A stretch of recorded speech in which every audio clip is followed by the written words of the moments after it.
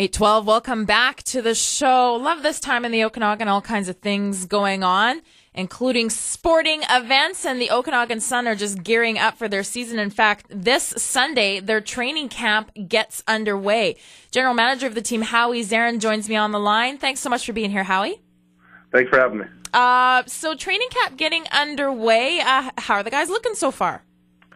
Well, we haven't had most of them in town for a while, so they just got in this week, so we haven't had a real good look at everybody since spring camp. But the guys that have been in town, they've been training hard, and they look great. Mm-hmm. In terms of what you'll be looking for, I mean, obviously hard work and good effort, but what do you be looking for this time around for training camp?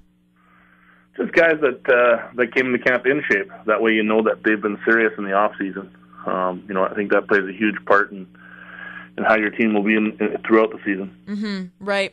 It's a big year. We have, a new coach, Jason Casey, taking over from Pete McCall, though, taking over from assistant coach. So it's not like it's going to be an entirely new deal here.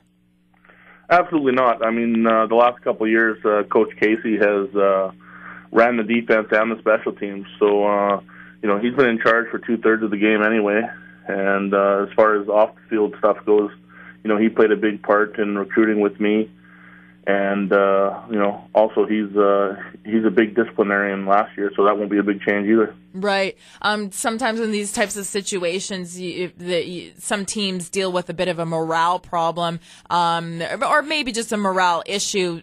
Do you anticipate that being the case, just in the way that bit of a surprise for some, Pete McCall leaving and Jason Casey taking over?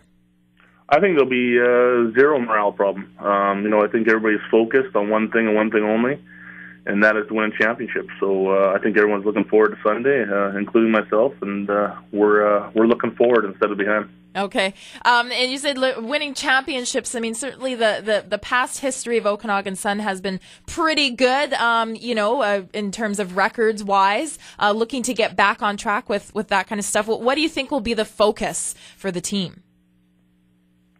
Well, I think the first and foremost is we got to get back to old Okanagan Sun football, and that is to play physical.